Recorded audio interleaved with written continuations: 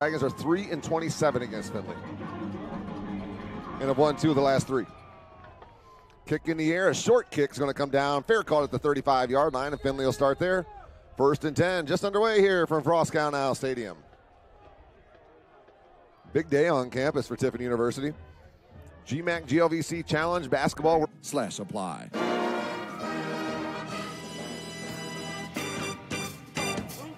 Nick West has it on the tee to kick it away for the Dragons after the touchdown and 2-point conversion to cut the lead to 24-8.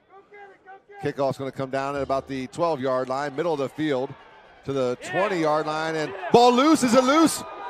We were just talking during the timeout on the Dragons need to turn over and they get it at the 20-yard line. I don't know who. Getting your bachelor's degree online or on campus, now is the time to register for classes. Call 800-U-OHIO or visit tiffin.edu. Kickoff will be a short one, and the tight end for Findlay, the up back, will fair catch it. And the Oilers will start there 1st and 10. You to learn more. Don't click away. You're here with WTUD, Tiffin University Dragon Radio. At your home, in your car, or in the palm of your hand. It's WTUD, TUDragonRadio.com. Well, the high short kickoff is going to be grabbed by the tight end from Findlay, and he'll bring it up to the 40-yard line for a first down for the Oilers.